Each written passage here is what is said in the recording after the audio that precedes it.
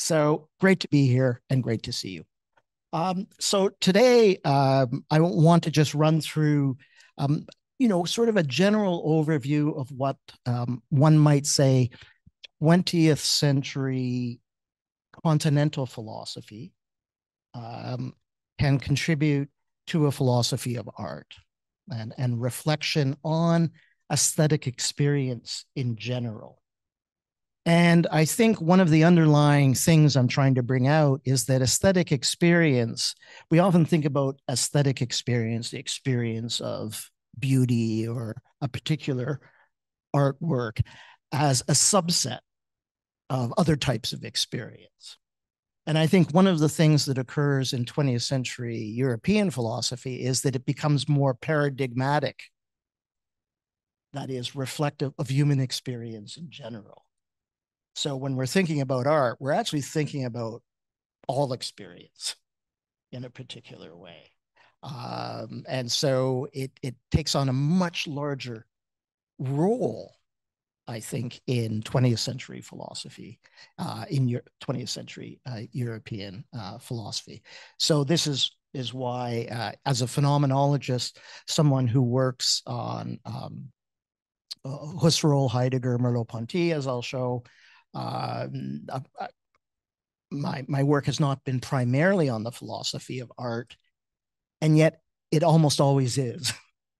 At various crucial times in the texts of these philosophers that I work on, art appears um, either explicitly or implicitly, or at least meaning as some type of experience that is a feeling experience and not just a cognitive experience, occurs as a kind of central component. So I'm going to try and work through that a little bit today, and hopefully have some discussion with you about this approach.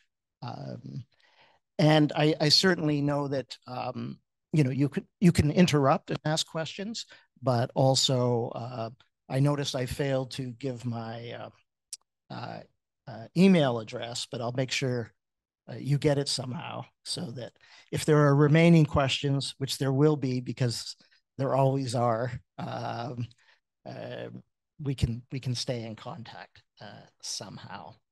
So as I say in this first slide here, I know this. We're really thinking about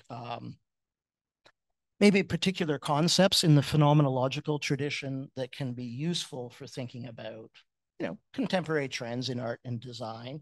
But I'm also, again, thinking about more than just you know artistic production and design production. I have a larger sense of experience in general as being artistic. And this is something that goes back in the continental tradition in various thinkers. But if we call to mind someone like Friedrich Nietzsche, he basically has this idea of philosophy as art and life as art. So thinking about the authentic existence of a person or a community in aesthetic terms.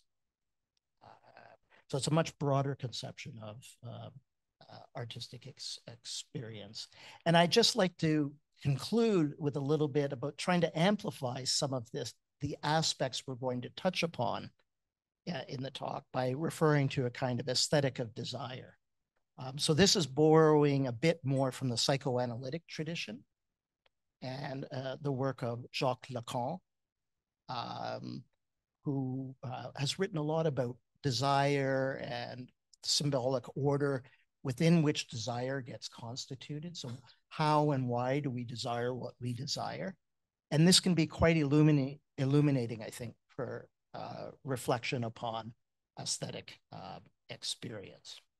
Okay, so just to introduce you to some of the persons, I think you may have heard, or maybe even, has anyone read any Husserl, Heidegger, or Merleau-Ponty in the room?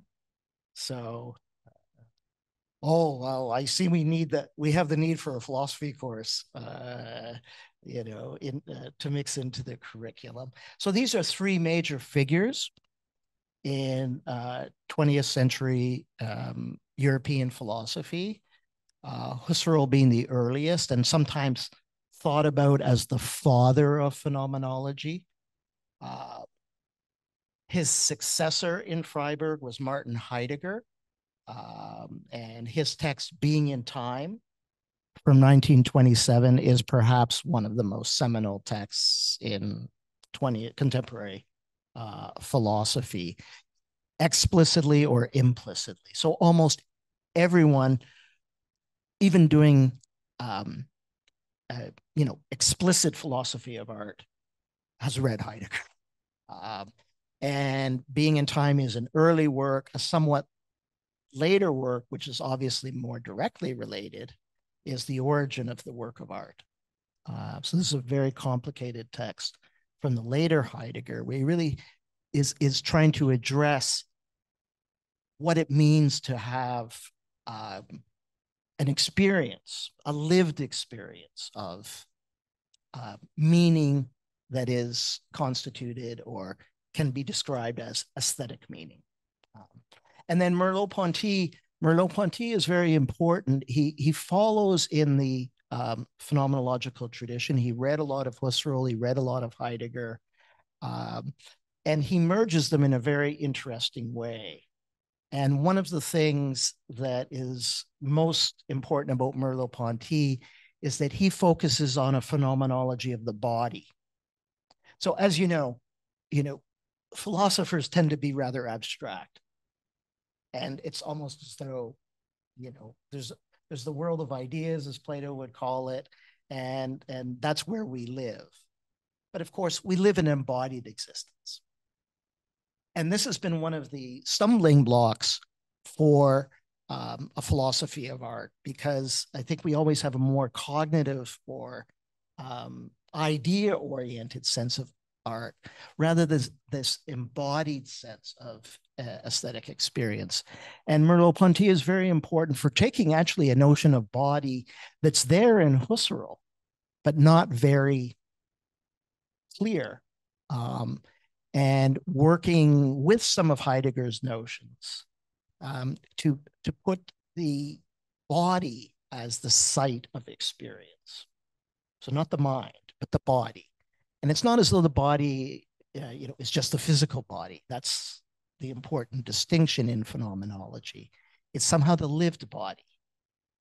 And I'll refer to some bodily experiences today as a way of trying to get at a phenomenology of aesthetics. So those are some of the people I'll be referring to and some of the texts. And here are maybe some of the principles we can think about. So the first two thinkers are German, and they have this sort of interesting motto, zu den Sachen selbst, to the things themselves. So when I teach phenomenology to undergraduates, I always make them, memorize this so that it becomes the motto of the class, zu den Sachen selbst. And it's quite funny. In Husserl's time, the students actually wrote, speaking of art, they wrote a song called the Phenomenological Song, which has the chorus, zu den Sachen selbst, zu den Sachen selbst. So this is how, phenomenology students in Husserl's day spent their time playing with some of these notions in an artistic and creative way. So to the things themselves. And in that motto, I think you sense something that in some ways, the things themselves are not so easily apparent or explicit as we think they are. In other words, how is it that we experience things? All sorts of things, objects, other subjects, artworks, subways, schools, institutions, all of these things you might think are rather apparently given to us. But when we start to conduct some sort of phenomenological analysis, we realize that the complexities at work in any human experience is usually unarticulated, or very implicit. And so this is one of the sort of notions that's at work in phenomenology, is that we have to access that which is hidden. It may be hidden by proximity. We may be so embedded in our practices that we don't see the conditions which constitute those practices. And so phenomenology is about accessing this sort of hidden structures that are at work in everyday existence. So not putting particular emphasis on philosophy or cognitive practices or intellectual practices, but all practices. And again, this is where I think art and aesthetic experience starts to play a central role in phenomenology. So a technical term that occurs in the phenomenological tradition for this getting back to the things themselves is phenomenological reduction. So this is just something you'll come up, if you do a web search for phenomenology, you're going to find something about phenomenological reduction somehow. And this idea can, I think, generally be explicated by saying somehow we have to break our, and these are words from Husserl, blind or naive or forgetful immersion in everyday life, precisely in order to see the things themselves of everyday life. So something has to break. Husserl sometimes says our bondage to the world in order to see the world, and how it's given to us. Because in our everyday existence and in our busyness, we don't see how meaning gets constituted. Of course, things are very meaningful. And one of the things that I think it's important to say about phenomenology from the beginning is it's not a very skeptical philosophy. It's actually quite the opposite. There's such an abundance of meaning in the world in which we're already embedded that we just don't see it. And so the meaning is sort of operating again at this subterranean or implicit level. So, one can think of any sort of social practice, taking the subway, so North American expression, the public transit. We don't really think about it when we do it. We just know we got to get somewhere. But of course, any public transportation system is incredibly complex, and we don't even think about, who designed it, why they have the stops here. It just functions. And that function is meaningful. That is, we have an experience of meaning just getting on public transit. But that meaning is very implicit. So the meaning of, we just use it as a use function, or we have a utilitarian grasp of things that are meaningful, but we don't actually notice the complexity of the world in which we live. And so phenomenology suggests that we have to, bring out some of this implicit structuring that is always already going on, right?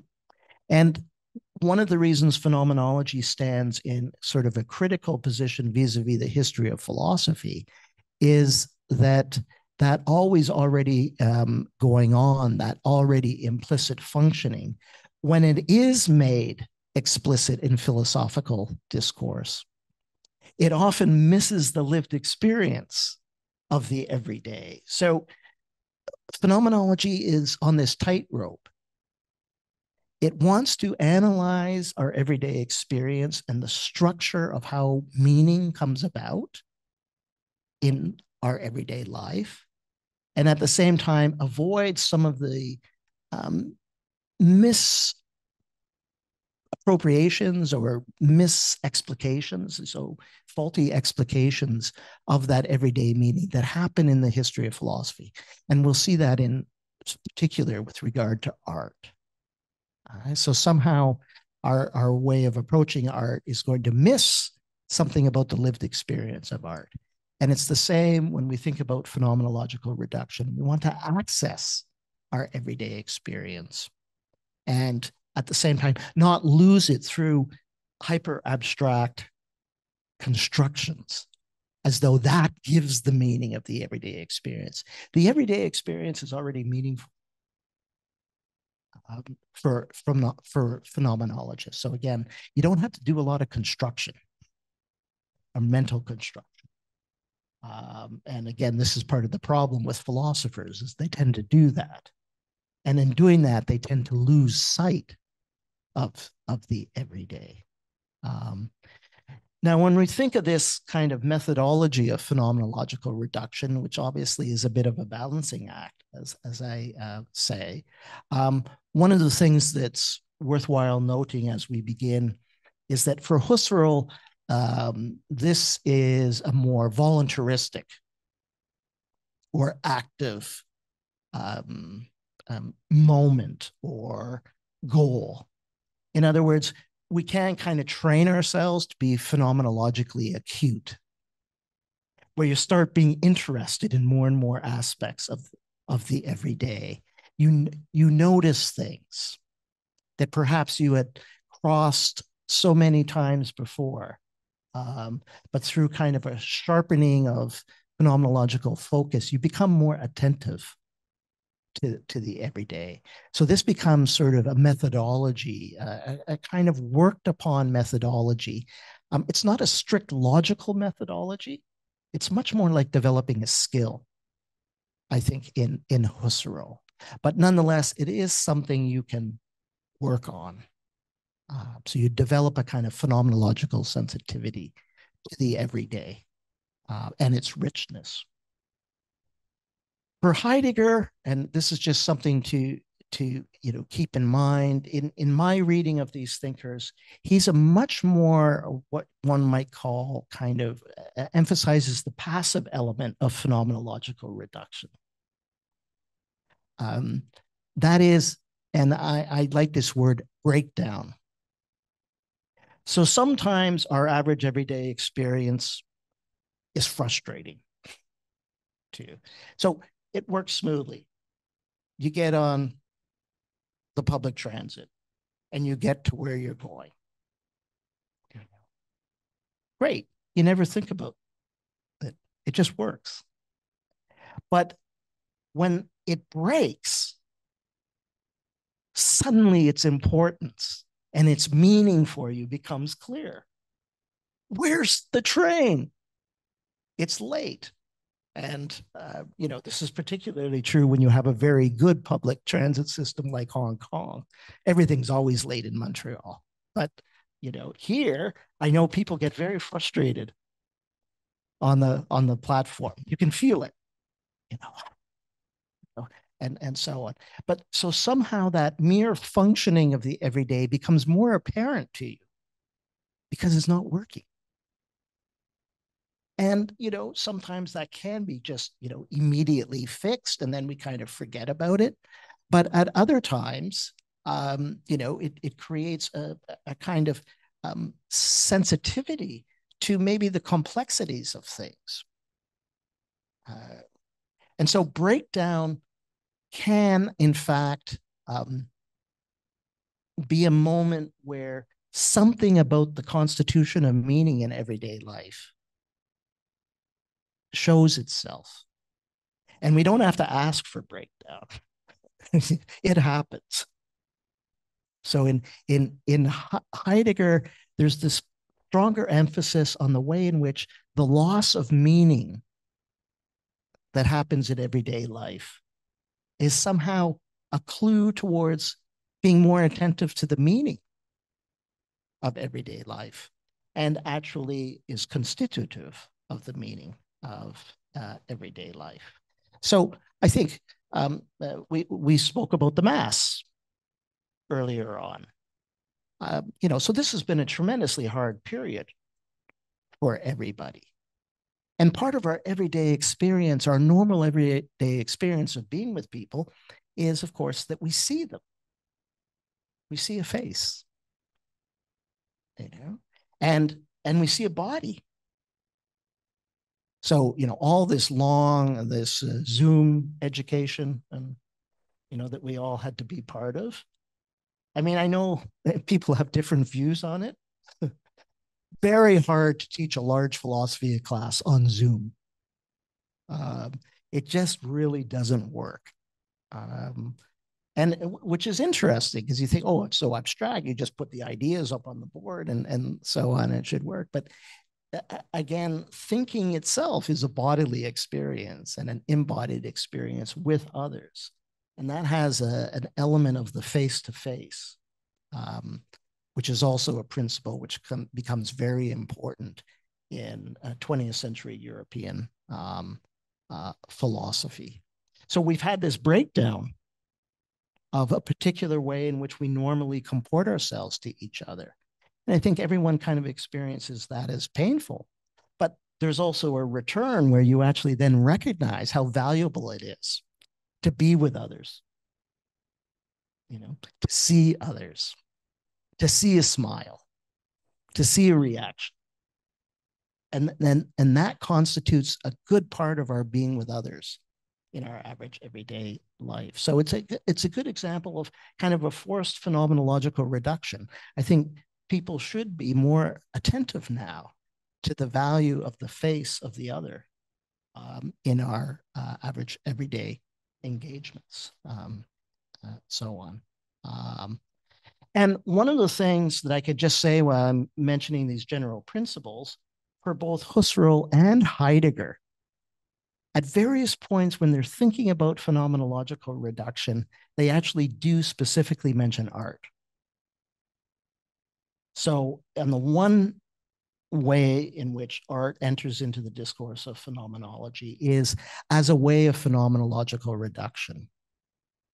So, in a letter to Hugo von Hofmannsthal of, I think, around 1909, Husserl says, the artist and the phenomenologist share this interest in phenomenological reduction. So, opera, any type of artwork.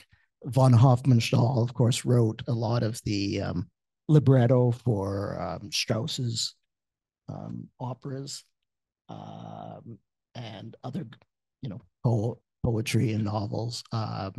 So those become ways in which we access the everyday through stepping back a little bit, through a particular lens. And again, this is where artistic creativity plays such an important role as a sort of form of phenomenological reduction. Heidegger also picks this up very early on in Being in Time already. So poetry, he says, discloses. Now, eventually in his later work, Heidegger develops a very broad sense of poetry. And the most poetic poetry is architecture for Heidegger. So it's the one that most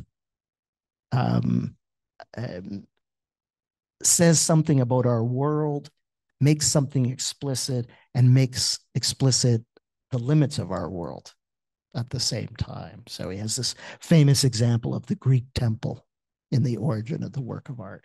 That's art. The Greek temple. In Being in Time, it's not really clear what he means by poetry. It's in the section on discourse. And so we actually tend to think about real poetry. But like actual poesy. But What does poetry do? It reconfigures language. And in a certain sense, from a grammatical standpoint, it often makes no sense at all. And yet it's meaningful. It's meaningful. It draws attention to language, which again, we use in the average everyday, just like we take the public transit. We use it, you know. And it's only when we bump up against its limits and it breaks when we can't give voice to our meanings. Or maybe a more everyday example, right now, I know I'm speaking in most people's second or third language. So you're always phenomenologically justified to say, I don't understand what you just said. Um, but running up against a foreign language is a really interesting experience. You know, there's meaning operating there. And I hope you're getting some of the meaning of what I'm saying in English. But it also breaks, you know, and that break can just be, again, the everyday experience of the different ways in which people speak, you know. Isn't it interesting how we say that in everyday discourse? I don't get what you mean. Grammatically, it's probably very clear what the person said. But in terms of meaning, you know, something's happening in language. And that's when language calls attention to itself. It calls attention to itself when we're lecturing, you know, as teachers, because we're trying to express something in a way that's meaningful to you. But, you know, maybe my language is failing. I'm not finding the right words for you. And therefore, there's a kind of loss of meaning in what sounds very meaningful to me, you know, but maybe not to you. And so then in dialogue about language, we can uncover, you know, a deeper sense of meaning. But in average everyday discourse in our mother tongue, we just use it. You know, you don't have to think about every word. What is this? What word attaches to this table? You know, I have to do some sort of big mental construct. No, it's the table. That's a computer. That's a chair. I didn't have to do any thinking at all. No. And language works with such facility. We sometimes overlook how marvelous it is. And poetry calls attention to the magnificent nature of language as a meaning, a space of meaning, somehow. So again, that's something we can say about art. Okay. So let's, this, you know, unfortunately, I am a philosopher, so I tend just to give lectures and go on and on and on. So I try and provide pictures every now and then. That's one thing I learned through COVID and teaching on Zoom is you need more pictures. So this is Husserl on the left and Heidegger on the right. And I kind of like this picture because they didn't get along all that well personally. So it's kind of Heidegger's rather combative, you know, and he's the younger philosopher. And Husserl's kind of, you know, I don't know what to make of this young student who's so aggressive and so on. So there's my design side coming out, a photo. Okay, so to the core of the talk. We wanted to talk about some standard views in the philosophy of art about aesthetic experience. And one of the things I'm claiming, and so again, this is very generally, obviously, a lot of these views are much more complex than I'm making them here. But I would say, you know, we can characterize, maybe caricaturize a little bit too much. I admit that. The way in which the history of philosophy has treated aesthetic experience. And I suggest that, you know, we can kind of divide this into two poles, two extremes, you know. On the one hand, there's the objective side. Here, there is an artwork, which is a special sort of thing, which sets it apart from other types of things. It has particular properties, you know, the properties that belong to an artwork. Often we might make them very general, beauty, something like this. And even everyday objects, then we can say, oh, that object is almost an artwork. And this is where design gets very interesting, is, where you say, oh, that's a beautiful chair, but you don't think it should go in the museum. So these categories we use often, are themselves not sharp and kind of fuzzy. But when we say that, we have in the back of our mind, there's some sort of objective set of qualities that an artwork has, and maybe everyday objects share them to some, and maybe not.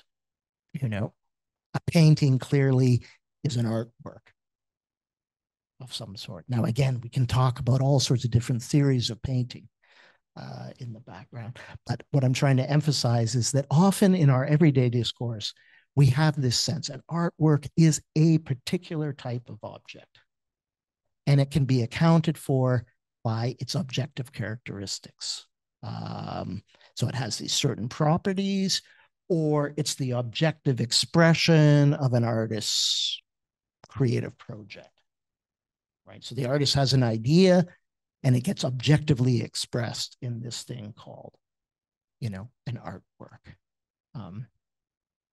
On the other pole, on the other side, we have this, so-called subjective side. It is claimed that every work of art is experienced differently, right? Depending on a variety of contextual factors, ranging from individual tastes to cultural contexts. So again, it doesn't sound crazy on the outset. We use this a lot. We experience this a lot. You go to another culture, you find certain things, and you just don't find them aesthetically pleasing because you grew up with a different aesthetic. I mean, you can even think about food in this way. And certain types of food just don't appeal to other people. Now, as a very advanced phenomenologist trying to be open to the complexity of everyday life, I love every type of food. So, I'm always willing to try. But as you know, some people are very picky. I just don't like this. In other words, it doesn't do it for me.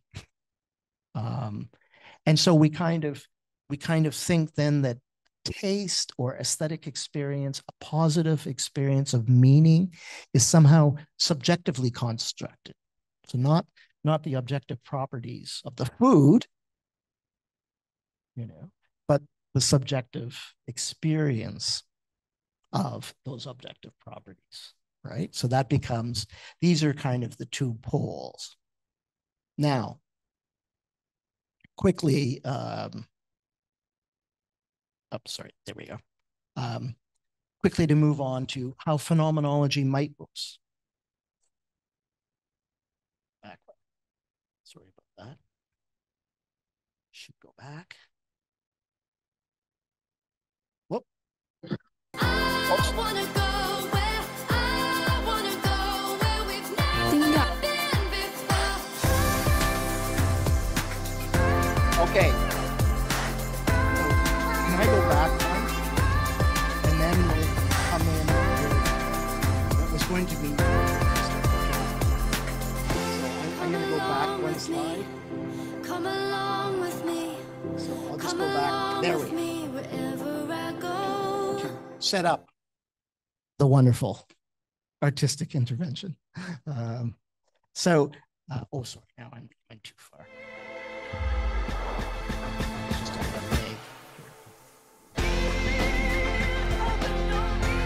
Okay, so let's critique these two objective and subjectively oriented understandings of art.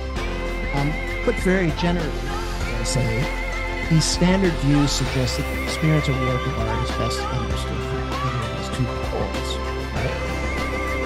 But let's take a look at the problems with these views.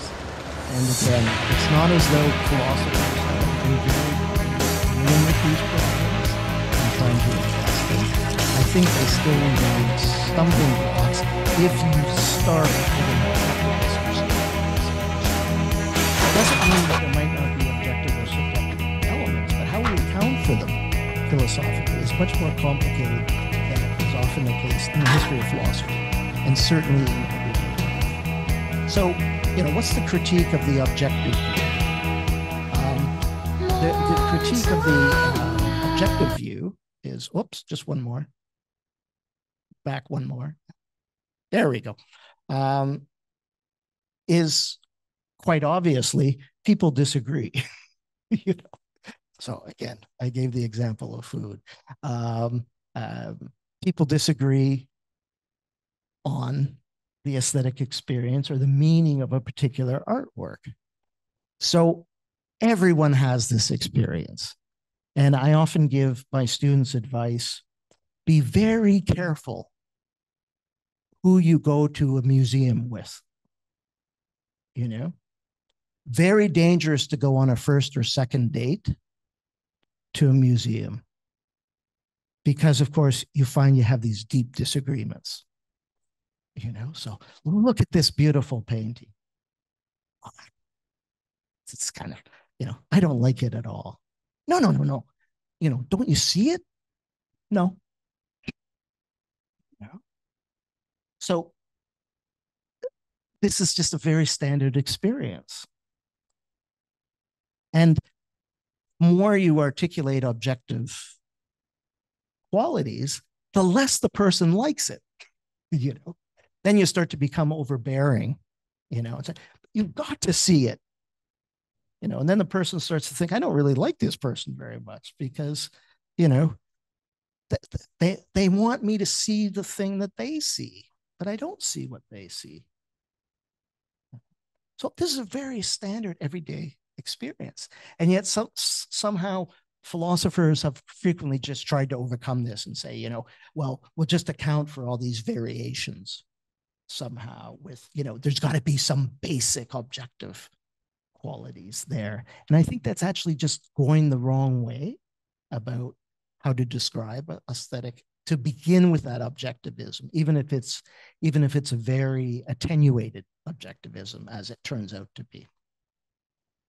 Secondly, the interesting thing about artistic experience or aesthetic experience is not only do we disagree with other people, we disagree with ourselves. So how often have you had this experience? You love a song. It's a new song. It's the hottest song. You don't even care whether your friends like it or not. You like it. And you're plugged into it everywhere you go. Just makes me feel good. And it makes you feel good. And it makes you feel good. And then one day you wake up and you go, that song is really boring. It's as though its meaning has evaporated overnight. And I no longer like it. And maybe, later on, 2 or 3 years later, you hear the song and you go, I don't know why I ever liked it. Not only is it not meaningful, it's awful. So everyone has this experience. So aesthetic experience doesn't have, this kind of objective certainty or guarantee about it, even within myself. So I can't be the objective guarantor of the meaning of a particular experience. So this, again, leads us away from some sort of objectivistic account. And again, I think it's extremely interesting how no amount of objective facts will necessarily convince anyone to have an aesthetic experience of a particular thing. You must like this book. Isn't it beautiful? And of course, this is what kills education for many people, is that, pedantic teachers insist you must like this piece of art.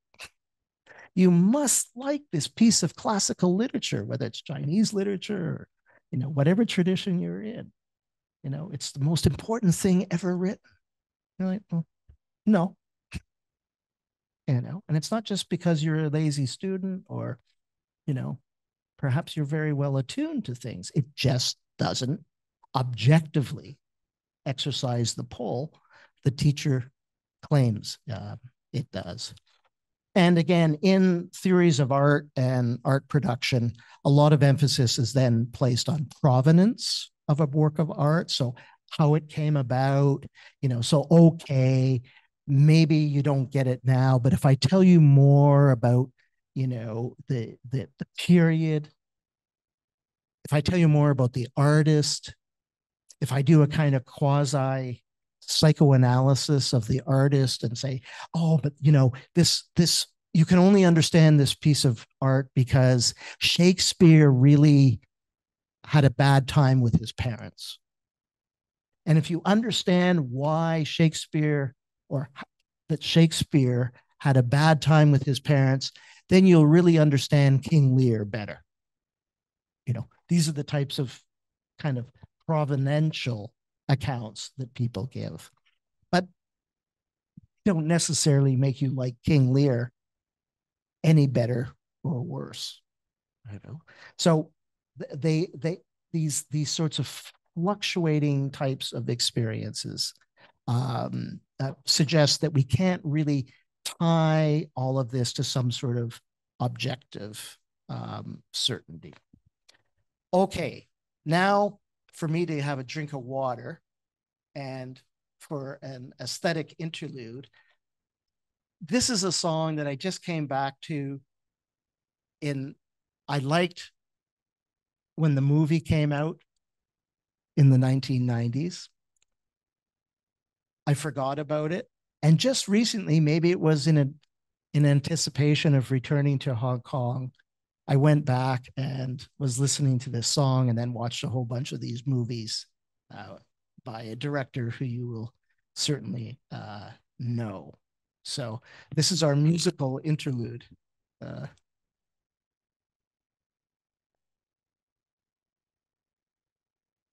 Yeah, I might have inadvertently attached some propaganda. I am not being supported by the Nonio.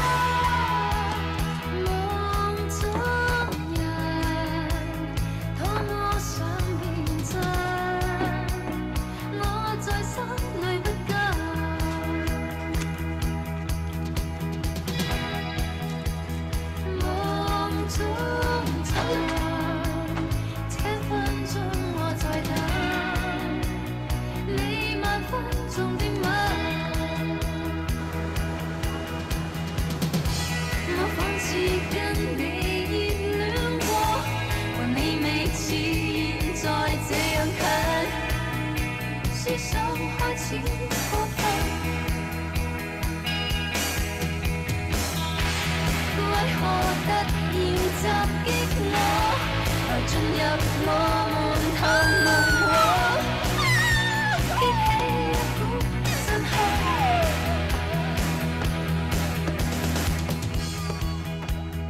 望中場，一分鐘好緊，我在心裏不甘。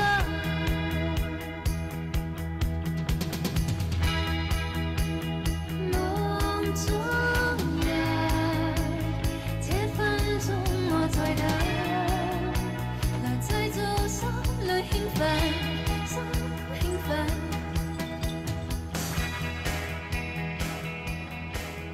喂，你好啊，班機翻咗嚟香港啊，點解留翻個位俾你啊？我都係以前嘅電話，call我啊，拜拜。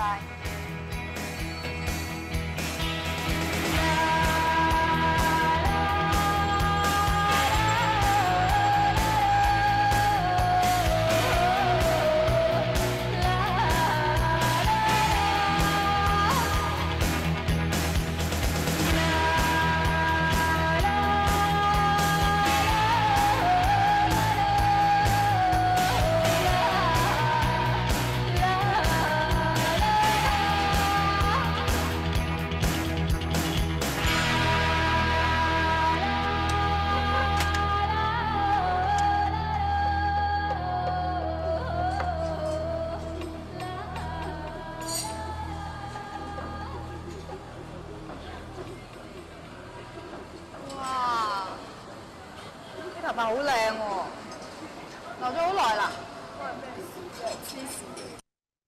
常言道，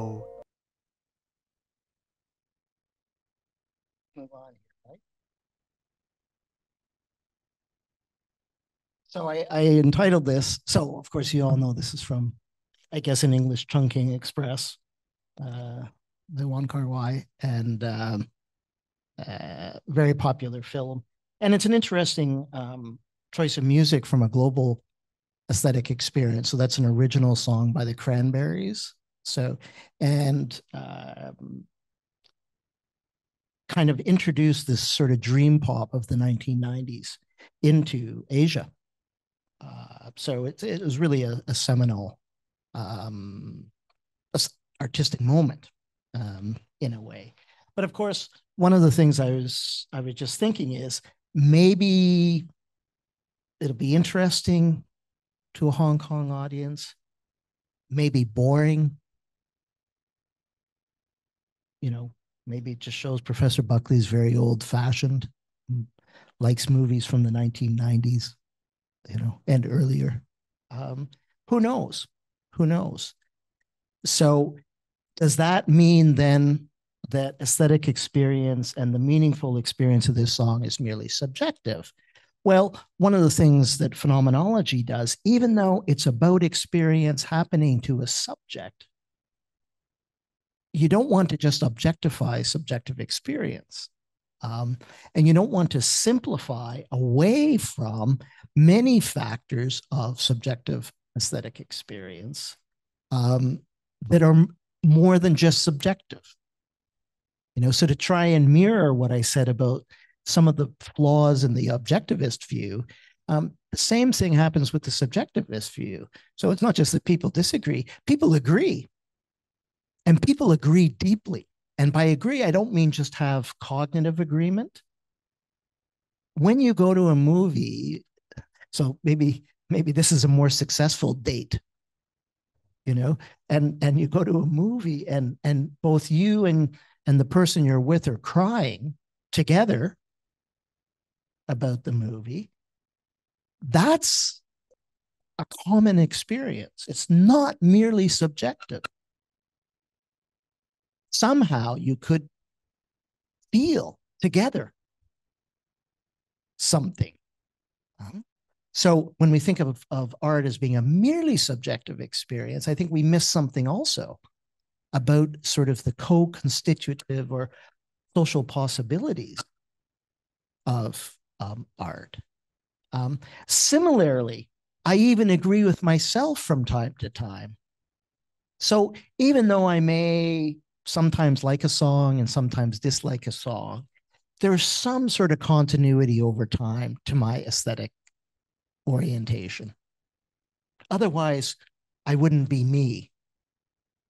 Now, it doesn't mean I'm not shocked from time to time that I really like something that I thought I didn't like, and so on. But usually that can be, if not accounted for, suggests somewhere there's an underlying continuity. It's not as though I'm absolutely subjectively constituted to like certain things and dislike certain things. They change. And yet I change as a person, and yet somehow I remain the same. So this is really the problem of personal identity. But it's really sharpened in aesthetic experience. How am I the same person and yet different from myself at times to time? That just shows that subjective experience should never be thought of merely subjectivistically. And again, no amount of subjective reflection, psychoanalysis of myself, or even professional psychoanalysis is going to account for all my aesthetic experiences. It doesn't produce this unity of self, which is a unity that, of course, is vulnerable and open to fragmentation. So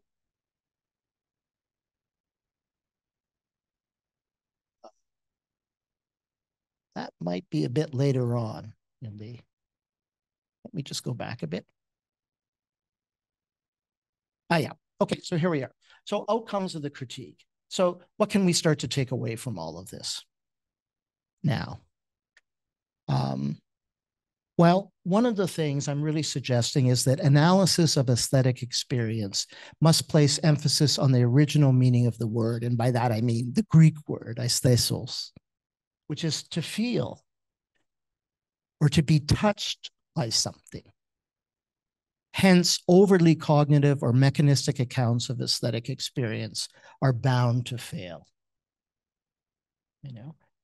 And yet I think philosophers, and sometimes maybe elsewhere too, we still are, embedded within kind of causalistic accounts.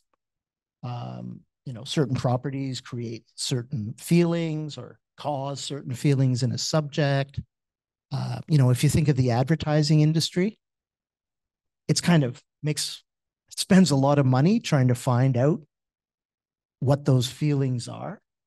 But in a way, many advertisements that companies have spent a lot of money on fail. And I think that's partially because they're too inclined towards a mechanistic account of aesthetic experience. And a second outcome is aesthetic experience is one that is vulnerable. It exposes a fundamental affectivity in humans. So we're open to aesthetic experience, and by being open, we don't control it. It happens, to go back to that sort of passivity of the Heideggerian approach. We have meaning and we have loss of meaning. And we can't put controls over that, particularly when it comes to artistic production. There's no guarantee ever of an aesthetic experience. And yet we can be open to them, and that involves risk. And it involves the risk of disappointments, and so on. And all of this has to, I think, be built into a philosophy of art.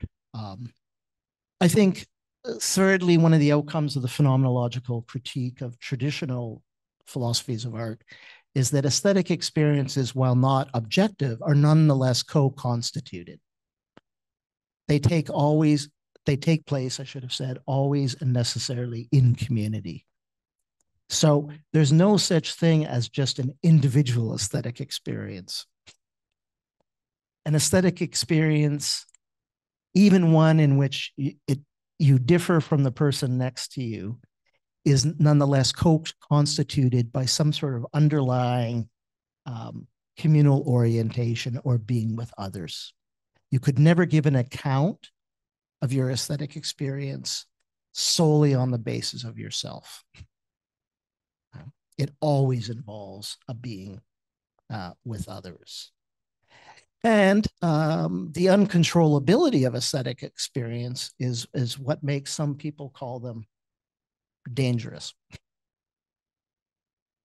So it's not easy to predict or control aesthetic experiences. And at the same time, because they're so deep, they're meaningful and powerful. And so because they're uncontrollable, this makes people very nervous about aesthetic experience. Plato, the great philosopher at the origin of Western philosophy, was very nervous about the poets. And he's always complaining about the poets. The philosopher should be king, not the poets. Poets are dangerous because they make people feel things. And that can lead them away from this sort of cognitively based notion of truth. So I just, again, trying to throw in a picture. Remember, their aesthetics then has this sort of risk attached to it. And so one of the things that's very, very common in, philosophy of art histories is to go back to the Berlin Olympics of 1936. So the Berlin Olympics in Nazi Germany set the aesthetic framework for all subsequent Olympics. So what we consider very beautiful now and moving often originated at these games. Here's the one example, the torch relay. So, the important moment where the person runs into the stadium with the torch. This has nothing to do with the ancient Olympics and was not part of the Olympic Games until 1936. This is solely an invention of a Nazi aesthetic. But we still love it. Everyone waits for the torch bearer. And this, again, shows something about, aesthetic experience, that how deep it can be, and yet also it can be deep and contribute to pernicious social forms. So this means we have to think about this vulnerability and this risk and this danger. And then I'll just run over this very quickly. I've taken longer than I expected. I wanted to say something about desire, because desire is something that shows the same pattern of aesthetic. So it's kind of shifting focus, but it's not really getting away from a philosophy of art. Okay? So desires show the same pattern of being neither objectively based or subjectively produced. So that's also very obvious. Everyone desires different things. You can't say, oh, I desire that person. Someone next to you says, why? There's nothing desirable about that person at all, or that idea, right? So desires can't be rooted in the objective characteristics of a person, right? Similarly, it's not merely subjective. It's not as though you just, can desire anything you want. You can't talk yourself into desiring anything. You can't say, oh, I should desire that because my friend desires it. But you don't. You don't. And again, this can lead to these, hilarious situations in, romances, which are our aesthetic experiences, where you can't understand why your friend likes that particular person. Can't you see all their objective faults? Are you crazy? Why are you going out with that person? They're always doing this to you and they're always doing that to you. The person's like, well, I don't know. I kind of like being with this person.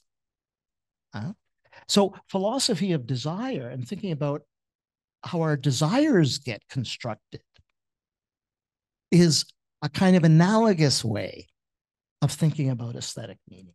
and aesthetic experience. And what I like about a kind of philosophy of desire attached to a philosophy of art is that it's less elitist. So everyone has desires. I think art still, we have this tendency, there are people who know more or less about it and so on.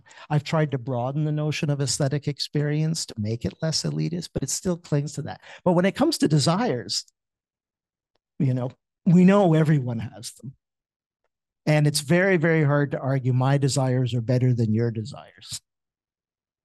We don't have a museum of desires that says this is real desire and that's, low class desire. We may socially make those distinctions, but they're much harder to make, or at least they're less ingrained than some of the distinctions we make within aesthetic experience. Desire also has this interesting transcendent quality. It comes from beyond. Again, you can't force yourself to desire something. It's kind of like you're under siege from something, and it calls forth the desire. And so this is something that's important, and yet at the same time, it's deeply subjective. So you can get away from a subjectivistic subjectivity by thinking about desire. Because in a way, what happens in desire is you lose yourself. That's the whole thing. You're not subjectively in control anymore. I can't help myself. I love this person. I just can't help myself. That's something that I think points to the way in which we have a lived experience of something that makes me who I am or is deeply entangled with who I am, and yet it comes from beyond me and I don't control it. It happens. It happens. But of course, this also makes desire dangerous, and desires can be pathological. So you can, go off the rails. So in psychoanalysis, there are clear pathologies of desire. Hysteria is a classic one. So that's where you always postpone your object of desire, right? So because you actually like the feeling of desire. So in classic cases of pathology, classic pathological cases of hysteria, you'll always have an unobtainable love object. You somehow get attached to something you can never have. That's kind of exciting because then you can always have the desire. You're afraid of the fulfillment of the desire because then you won't have desire anymore and you won't feel alive as a subject. So we create all sorts of strategies for preserving desire, but that can become pathological, where of course what you really desire is just the desire itself. It has nothing to do with another person or a particular idea. And again, this is often classified as hysteria in psychoanalysis of something. The vulnerability of desire can also lead us towards a desire of a lack of desire. We get tired of being thrown about by our desires. I don't want anymore. I don't want anymore. I want to shut down. So a kind of nervous breakdown is in some sense a way in which I cannot take any of this stimulus from beyond, which I don't control.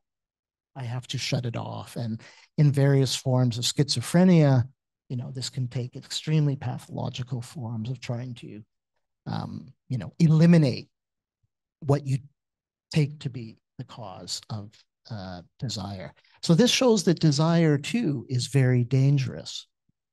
So what might this lead to at the end? And I think this is my concluding slide. So, I mean, you could think about it, a healthy aesthetic culture or a culture of healthy desire. I think there's a way in which we can think about how we cultivate aesthetic experience and our desires. And we have to be very careful with the way we use that word. I'm using it in a very, a way that's very close to the way we use it for gardening. You can tend your desires, but you can't create them. You can't make the flower bloom, but you can do the things that are necessary for the experience of the flower to bloom. We can think about how desires are mimetic. So this is straight from Lacan. So we basically desire what other people desire. So desire has what Lacan claims is a mimetic structure. But of course, that doesn't mean that we don't subjectifies that mimesis in a particular way. And so how we think about education is really crucial for cultivating a healthy culture of desire. It can't be too prudish, and it can't be too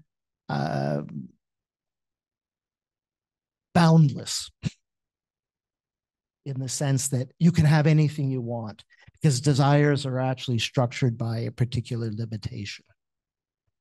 If you can have everything you want, you'll want nothing. We want things because they're limited.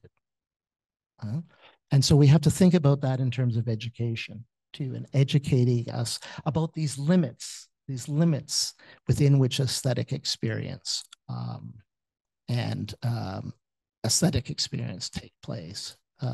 So education must be about the cultivation of affectivity, so not cognitive insight. Again, that's part of education. I'm a philosopher. I can't say, let's just go watch movies. But at the same time, I think we're trying to think about a cultivation of affectivity, acceptance of vulnerability and lack of control, and a recognition of difference, so that there are different desires and different aesthetic experiences. And therefore that normal, if we're talking about healthy desires or, positive aesthetic experiences versus National Socialist aesthetic experiences, there is a broad spectrum, and we can't judge beforehand where that spectrum becomes pathological. But there is a point where desire becomes pathological. And there is a point where art degenerates into a propaganda of death, as it did in National Socialism in Germany. So this should all cause us, not to be frightened, but as I say, rather to act as an invitation to think communally about how we deal with our environment, others, and ourselves in an aesthetic manner. And so the conclusion to my talk, not surprisingly, is that schools of art and design are at the core, not the periphery, of cultivating a healthy society. So I'll end with that. Thanks very much.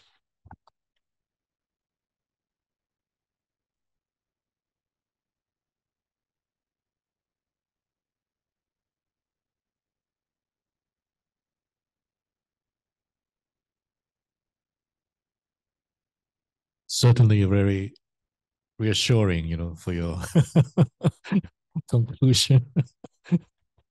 Because we are in the School of Art and Design, yeah. So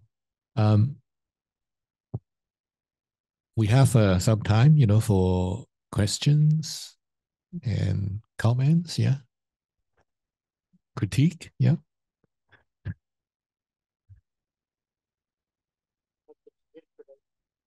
Yeah.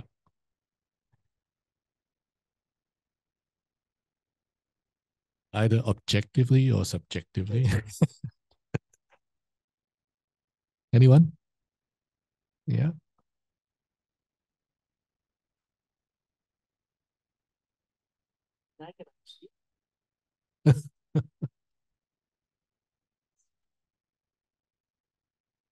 Tell me how something like this critique fits into your understanding of your own education here. So again, in a way, I'm saying we have to think about this communally. And one of the spaces for you to think about this communally is here, and not just here in this room, but, and I'm sure you do among your friends. This is a good chance to give suggestions for changes in the curriculum, so on. Or does someone have maybe a phenomenological insight about their own experience that you shouldn't be shy. Phenomenology demands, honesty and openness. So, anything?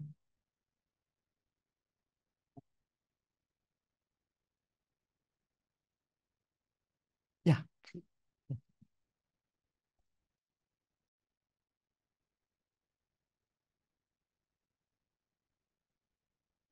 Hi, Professor. I have a question to ask. No matter how things about objective or subjective,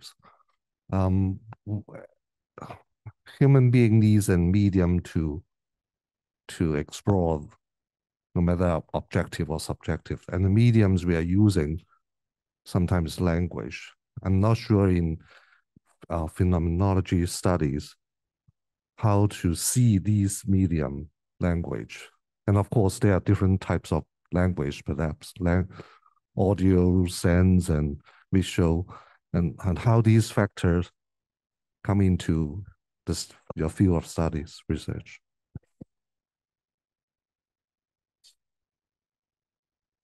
So, in a certain sense, language is central to this discussion because, on the one hand, language is not merely subjective. Otherwise it wouldn't function at all. So there has to be some sort of objective, element, one could say, to it. But we never really understand the way language works. Maybe this is why it's such an important question. And I can see, thinking about art and design within a linguistic framework is so rich because, it's obviously not just tied to a kind of algorithmic or grammatical understanding of language. So language is, it has a sort of sociability to it. It's only language if somehow works. But at the same time, the way in which we tend to account for it working is, tends to be so structured, kind of universalistic. And even if say we speak different languages, the whole idea now is that AI will just eventually get good enough that you don't have to learn English, and I'll never have to learn Cantonese, or Mandarin, because, AI will do it for me. And of course, the early AI, experiments at translation were very funny failures. Now, obviously, AI has a certain response mechanism built in where it is getting better at these kind of algorithmic translations. But of course, that tends to be, fine for, straightforward prose. If you plug in T.S. Eliot, and say, translate this into Mandarin, you don't get T.S. Eliot. And you may get something that's actually quite funny. Now, again, you could say, well, that becomes, that's just a lack of data and feedback into the algorithmic processes of the artificial translation mechanism. But in fact, I think the case is it will always miss. And why will it always miss? Because we miss in everyday discourse all the time among our native speakers. That's why we need dialogue. It's never one to one. Sometimes it is with mere information. Open the door, please. Okay, that works more or less.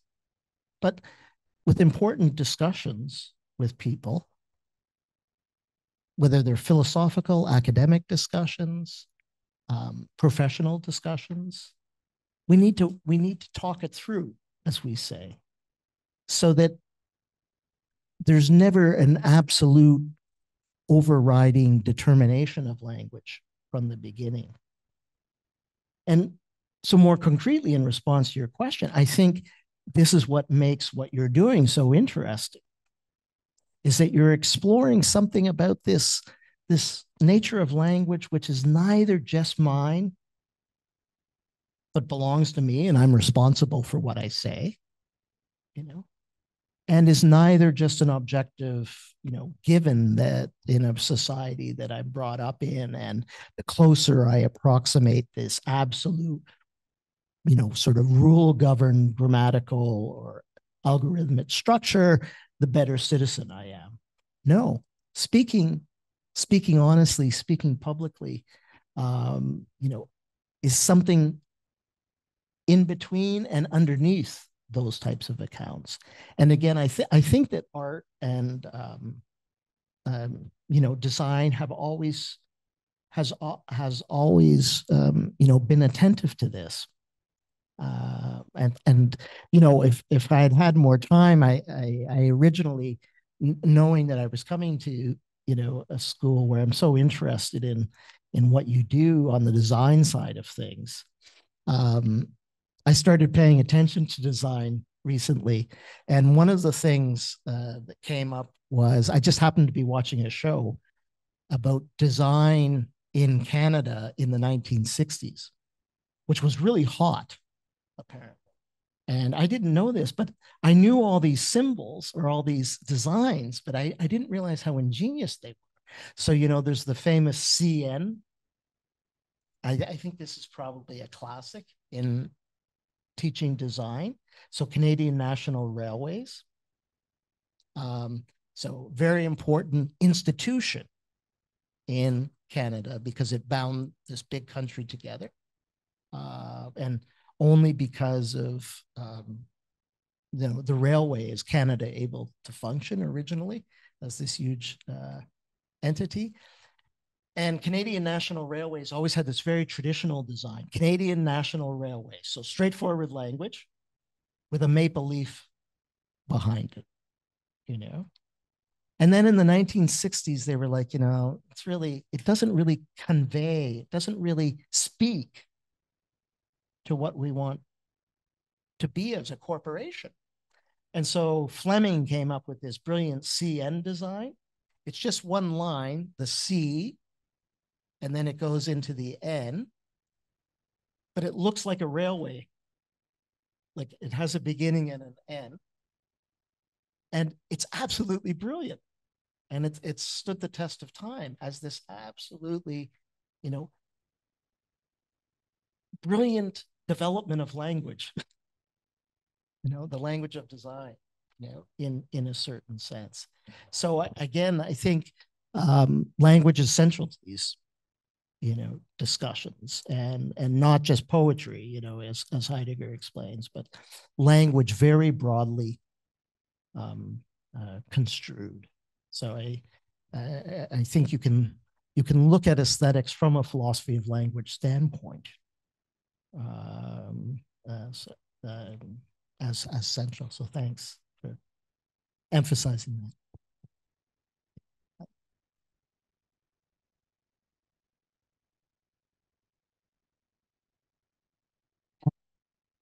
In art AI, because considering that we link art, like visual art, with language, because we have to give like a detailed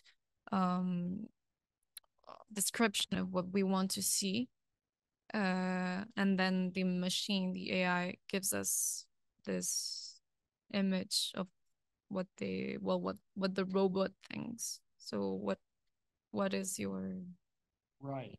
Well, again, you may have picked up on this a little bit. I have my suspicions about the limits of AI, and that they are I think going to remain with us. I think there's this idea that as long as we got enough data, and as long as we speak enough to them, as you say, and reinforce certain things, we're going to get, you know, a good way in which spoken language, can somehow be translated conceptually into, whatever the outcome is you want.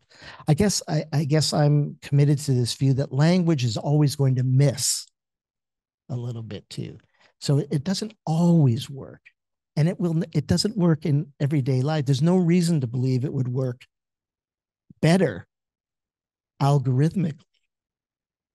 It's bound to miss more in a particular sense. So I think one of the problems, this is really an important, is people have too mechanistic and what one would say a transmissional sense of language. It just is an objective media, and it's not. It's deeply subjective. That's why you can think of this in all sorts of different ways. Sometimes an example I use in phenomenology is this: your name in language. Anyone could have my name, and many people do. Philip's not the most common name, but it's I'm happy to have it, and it's associated with me deeply. And you know how children sometimes make fun of other children's names? Very cruel and very hurtful, because the name is attached to me as a subject. And yet it's completely non-subjective, and it's not even up to it. Just, it's contingent. My parents decided to name me this rather than that. But it becomes you in a particular way. And I think this kind of way of thinking about language as that sort of naming, and maybe a constant process of naming and renaming, is a richer way to think about language than sort of algorithmic translation processes somehow. And, multimedia then becomes really interesting too, as a way in which this more complex view of language gets more complex as media crisscrosses, and you get more and more elements. So this doesn't simplify language, this complicates language. But I think language is very complicated, and deserves our attention. And again, this is an important role for the artist to broaden our conception of language and to deepen our understanding of the complexity of language.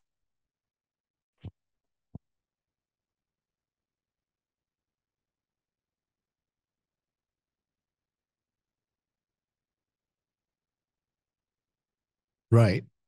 We had this painting on Adams and Eve. You want to say something on that, right? That was. I think this was my concluding slide, actually. Yes. With more so this is from. So I just had the Cranach. So I think these woodcuts, Durer and Cranach, from kind of the late Middle Ages in Germany, are really fascinating. So this is a woodcut, and it's of the Garden of Eden. So this foundation myth in Western society of Adam and Eve, and so on. And the reason I chose it was so you can see the serpent, and so basically what I think you probably know the story, is there was Adam and Eve, and everything was really great in the garden, except God had said, there's one tree you should not eat from, and it's the tree of the knowledge of good and evil. Right? And then the serpent the devil comes and whispers to Eve, you should really try the fruit of that tree. So it's an interesting analysis of desire. That which is forbidden becomes desirable. And Eve, of course, says to Adam, try the apple from that tree. So this is, of course, now from a feminist standpoint, this is critiqued. It's kind of the woman is always temptress. So again, desire comes in. It's sort of, so you can give a patriarchal reading of this particular aspect of the Bible. It's like, don't trust women because they're always tempting you. But in fact, that's because they're always tempting. So there's this reality of desire again. So in a certain sense, desire creeps into the garden with knowledge. And from there, you can say everything goes wrong. But I think a more appropriate way to say is that's when humanity begins. So it's with this vulnerability, this threat of desire, the threat of then trying to control our desires through purely cognitive processes. And it doesn't mean that there isn't good and evil, but they're not cognitive. They're much more effective. So this even, this talk could be reframed as a ethical talk. This aesthetic experience is very close to moral experience. Morality too is not completely subjective or completely objective or it has to be reconsidered as a kind of sensitivity. And it doesn't mean there aren't such things as morals. And it doesn't mean there is no such thing as evil. It's just not objective.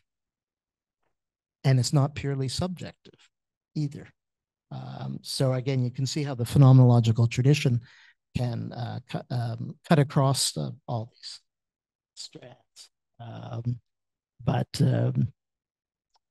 Yeah. And so the Garden of Eden has always been Eve's temptation of Adam has always been, a great theme of art in the West. It's the beginning of desire, and maybe it's the beginning of art too. It's the beginning, also the end. So thank you, Phil, for your great lecture today. And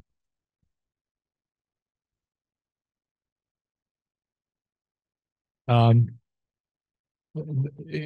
those of you who are interested to know more about phenomenology, on Friday, there would be a discussion on phenomenology of music, right? And I always wonder, actually, Merleau-Ponty wrote this phenomenology of perception. Why wouldn't there be a phenomenology of sound or audition, right?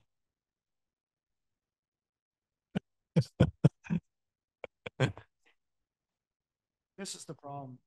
This is the problem. Philosophers can never end, and so on. But this is a very interesting question, actually. So my colleague from CUHK, Saulius, is giving a paper on the phenomenology of music, and but it is true that this perceptual side of things dominates in philosophical discourse, and not the auditory. And so this has been an issue, but it's been worked on. So, and a lot of this goes back to the Greeks. So in Plato, in Aristotle, most of the discussion is visual. You see the forms, you see the ideas. And that's why this phenomenological sort of rehabilitation of affectivity, it's not what we see, it's what we feel. And that's much closer to a kind of auditory notion than kind of perceptual. Perception literally means going out and grabbing the world and putting it in order. And I think this notion of hearing and music, is really important. Merleau-Ponty may still be part of this tradition in a way, but Husserl and Heidegger less so, but Husserl actually uses music quite a bit to account for temporality. And so the way time works is actually better thought as a kind of auditory flow than a visual flow. But a really important question. Thank you. Well, we might continue that on Friday then. Yeah. So thank you very much for your attendance. Yeah.